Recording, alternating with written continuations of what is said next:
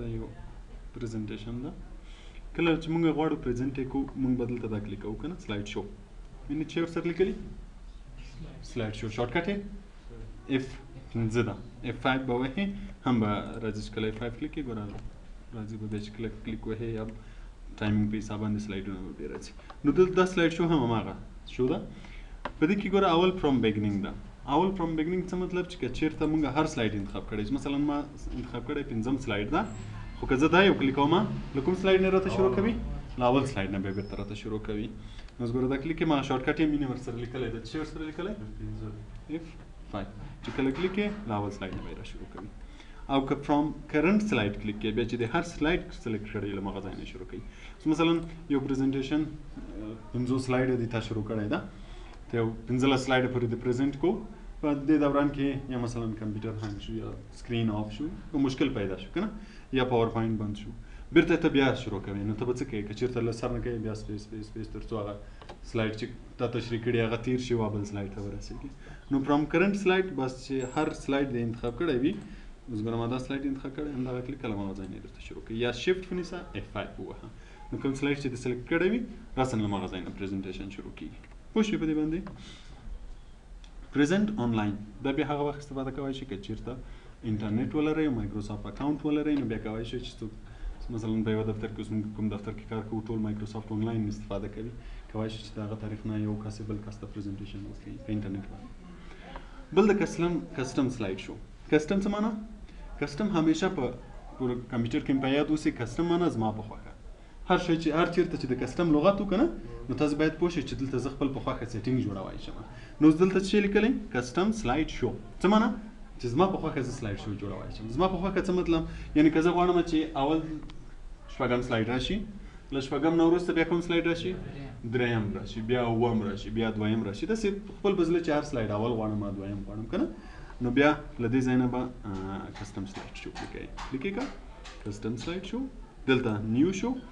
اوس ګوره سلایډونه چې موږ ولرو ټول دلته راځي څو سلایډه فعلا لرو اووه سلایډونه لرو کوم سلایډ دی اول راشي مثلا زه ورته وایم چې دغه دی راشي ټیک مارک یې کړه دلته یې ورآټ کړه چې دې خواته راشي ګوره دې شماره څو شوه دلته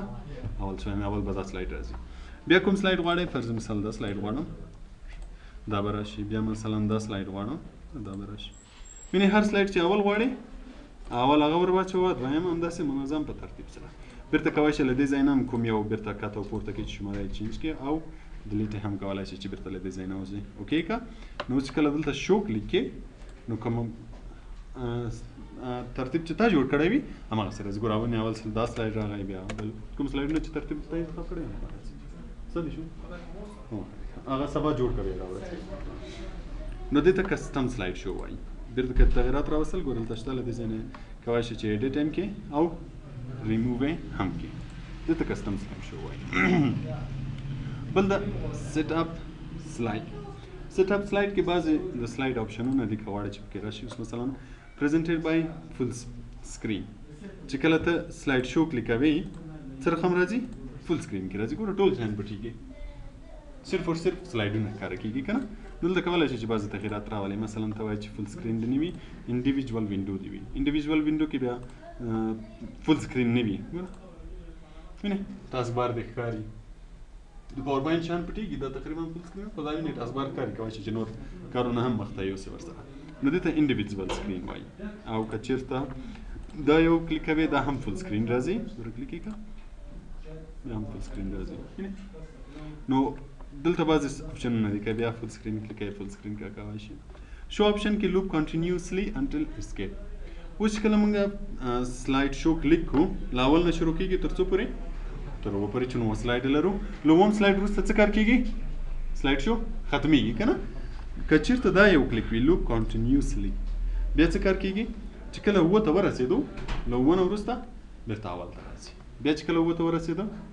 بېرته اول ته راځي یا مثلا بعضې دفترو کې بعضې اعلانونه په تلویزیونو کې ایښي که نه چې کله ختم شي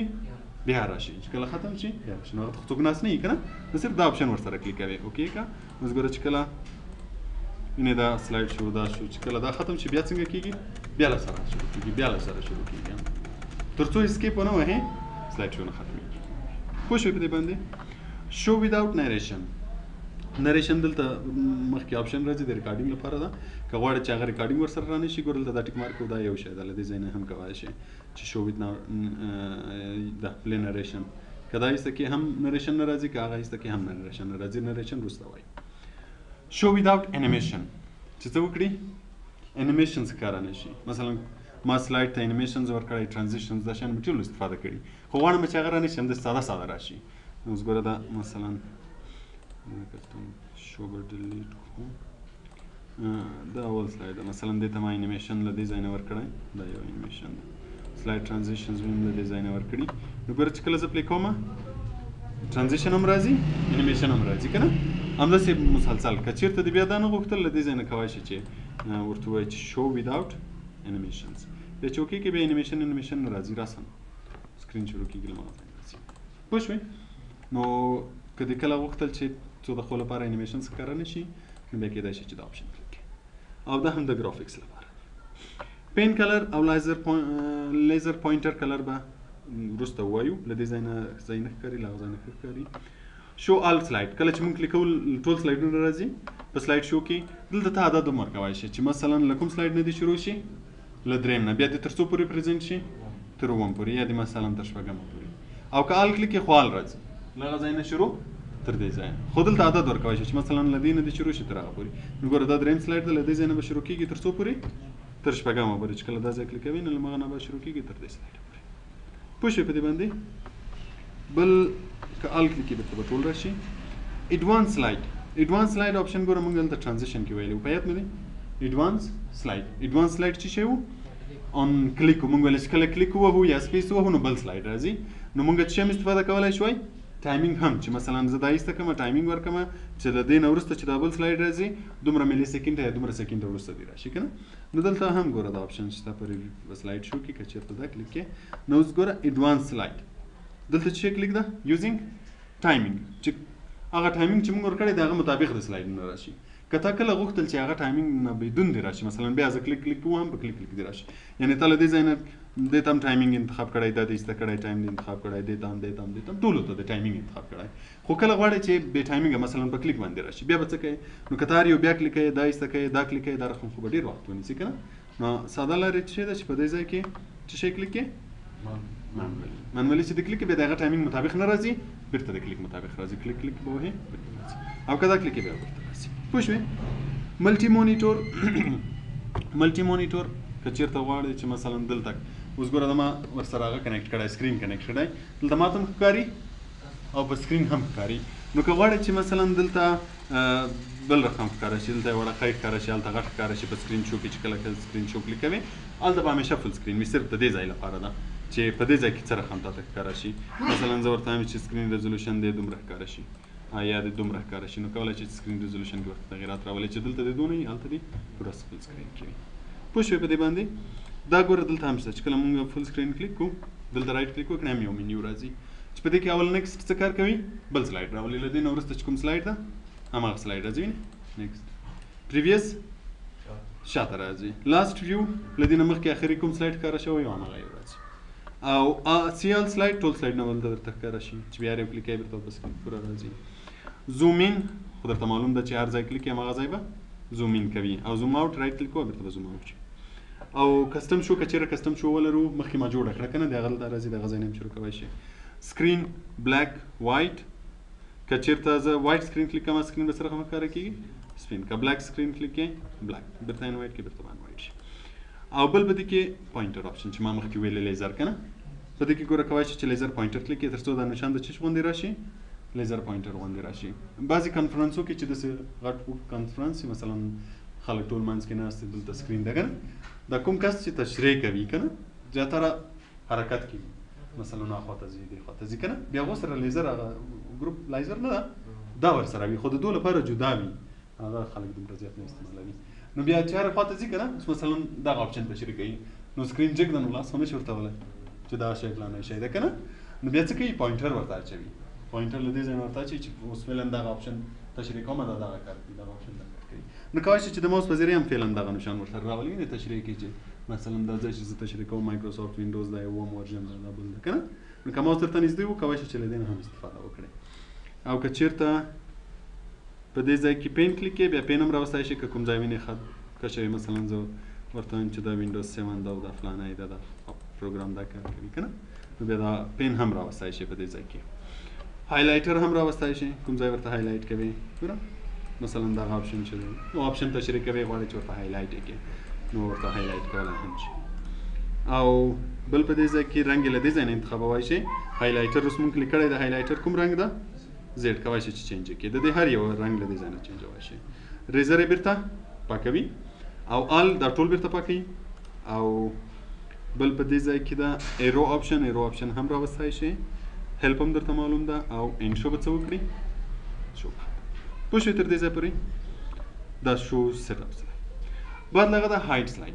سلایډ که کوم سلایډ غواړي چې فعلا هایډ شي سلایډ شو کې رانه شي مثلا زه هم دا سلایډ ته نه راځي کلیک یې کړه هایډ سلایډ ګوره هایډ سلایډ چې کلیک کړئ دلته په دې دوه باندې وینئ یو نشان به پام ده دا مطلب دا چې په سلایډ شو کې اوس نه ښکاري دلته شته په سلایډ شو کې نه ښکاري چې بیرته هایډ 3 څه کې به بیرته ښکاري نو کوای شي چې کوم سلایډونه غواړئ چې رانه شي هایډ یې کړئ د دې ځای بل د پکې ریهرس ټایمینګ دا ریهرس چې د ریهرسل نه اخیستل شوی ریهرسل څه مطلب هغه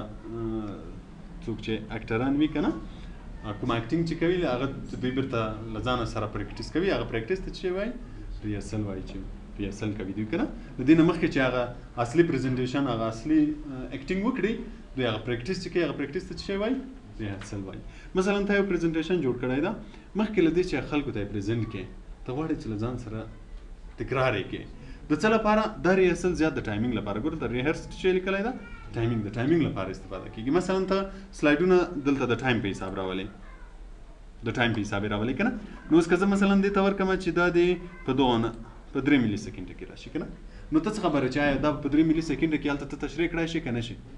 که مثلا ته 3 سیکنډه کلیک کړی وي او هلته ته له دې نه مخکې چې تشریح ختم کړې سلایډ درنه ختم شي هلته 3 سیکنډه تېر شي بل سلایډ راشي که نه یا مثلا تا تشریح ختم کړی وي ټایم تا دومره ډیر ورکړی وي چې اوس منتظر بل سلایډ راشي او بل سلایډ نه راځي هلته ټایم تا زیات ورکړی وي نو بیا ته کوم آپشن استعمالوې ریهرس ټایمینګ باندې ته کولی شي چې ټایم د خپل توضیحاتو مطابق سیټ کړې تر چې دا زه یې وارې کلوز کړم درته یې سره کلوز کړم اوس مثلا زه غواړم چې ریهرسل وکړم چې چک یې کړم چې زه دا یو سلایډ په څو دقیقو کې تشریح کولی شم نو دا یو کلیک کله چې دا کلیک هغه راځي سلایډ شو راځي او بر ورسره وګورئ ټایمینګ راځي یعنې ته اوس خپله هغه شروع کوې ایکسپلینیشن دې شروع کوې کله چې دې دا ختم کړو اوس ګوره څو پورې ورسېدو تقریبا 11 کلیک یې بل سلایډ راغی د دې تشریح دې شروع کړه کله چې دې تشریح هم ختم شوه مثلا دومره قدر راغی کلیک دې کړه بل راغی بیا چې دا تشریح کو کلیک همداسې تر اخره پورې کله چې ختم شي دلته درته وایي چې دغه ټایمینګ ټوټل دومره قدر شو غواړې چې سیو یې کړې که نه کړې سیو زه ورته وایم چې سیو شي نو چې کله ما دلته ټایمینګ ګوره د دې لپاره راغی څو سیکنډه راغلی 14 د دې لپاره څو راغلی نه د دې لپاره نه نو چې کله زه دویم ور سلایډ شو کلیک کوم د کوم ټایمینګ مطابق راځي هغه کوم ټایمینګ چې ما کلیک کړی و د هغه ټایمینګ مطابق به راځي مثلا دې لپاره 14 ملي سیکنډه و چې کله 14 راشي بیا به بل راځي بیا به بل راځي دې ته وایي ریهرس ټایمینګ پوه شوې په دې باندې پاتې شو ریکارډ سلایډ شو دا به سبا ته